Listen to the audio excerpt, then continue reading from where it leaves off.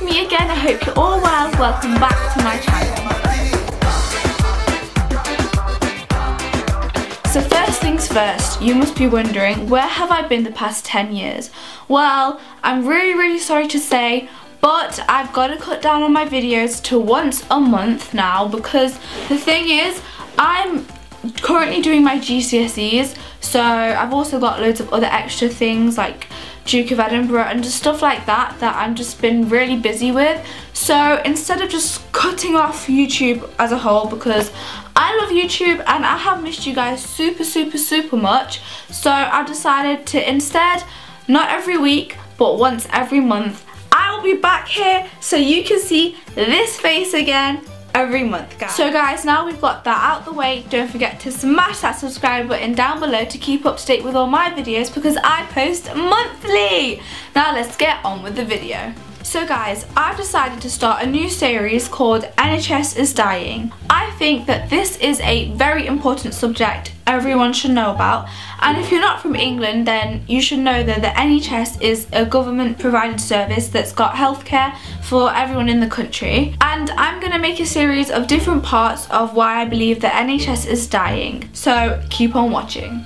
So today I'm here with part 1, the GP. So if you're unwell, the first thing you tend to do is, if you can't sort the problem out at home, is call your GP. The problem is, the GP is pretty pointless. When you call to book an appointment, it goes a little something like this. Hiya, it's the Get Well Soon surgery, how may I help? Oh hiya, I'd like to book an appointment with the GP today regarding some pains in my chest and tummy. Right, okay, so how about an appointment for Tuesday the 5th of May at 10:40 AM? You're joking, right? That's a month's time. What's the point? Sorry love, it's the earliest we can do. Unless it's an emergency. Is it urgent? Well, I'm not exactly dying, but I can't sit on the toilet without having to use 3 toilet rolls put in the freezer beforehand. You feel me? I'll book you in for 2:20 today then. She's feisty. And that only happens if they take you off hold after 10 years. So after you've booked your appointment, the next stage is arriving and signing into your appointment. And the waiting game can be excruciatingly painful. Okay, we're here. Let's sign in so we don't get marked as late. Right, the machine's broken. Let's wait in line. 1 eternity later. The line's gone a bit shorter. 2,000 years later. So much later that the old narrator got tired of waiting and they had to hire a new one. Finally. Hiya, may I take your name please? Yes, it's P-A-R-I.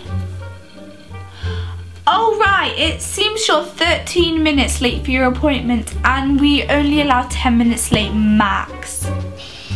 Are you for real? I've been waiting in this line for half an hour and you're telling me I'm late. I was here 20 minutes early. How are you telling me I'm late? You better fit me in for today before So after you finally signed in as arrived, you just got to wait your turn to see the doc. And wait, and wait, and wait. But for some reason it's okay if they're 55 minutes late for my appointment. Hashtag double standards, hashtag hypocrites, hashtag sorry not sorry. Oh my god, they're gonna give me their infection. Oh, let me use that hand sanitizer over there. Oh wait, I wonder how many people have touched that and put their disgusting germs on it. Never mind, that's so unhygienic. Ew, ew, ew. Oh my god, they didn't even cover their mouth. Now I'm gonna get the infections in 1, 2 seconds. Now I've got the germs. Oh great. Let me sleep this off. Eventually. Ding dong, ding dong. Miss Purry please. Oh right. Where am I again? Now once you've gone through all of that and finally get to see the doctor, the condition you actually came here for has probably gone away, since the agonising pain you were in 3 weeks ago has naturally gone away. So you, my handsome friend, have got to fake it till you make it. Hi doctor, how are you? I'm good, thank you. How are you? Oh, not too bad, thanks. I mean, I can barely breathe and my head's splitting and I can hardly talk. Let me check for tonsillitis. Open your mouth. Ah. darling? Oh no, it's actually my chest that's the issue. It's probably all linked together, you know, probably like Ebola or something. In that case, I think it's just a slight case of the flu. I'll prescribe you some medication and I'll see you again in a week's time. Okay, thanks doc, see you next week.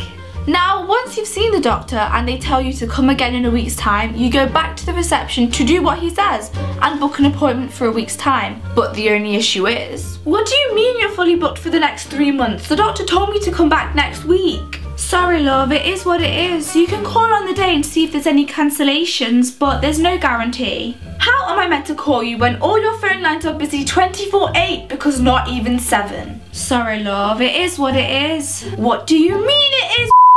And the same cycle continues.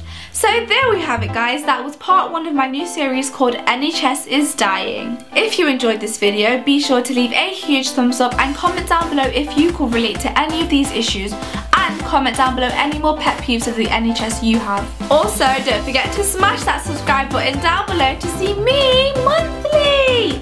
Anyways guys, see you later, bye.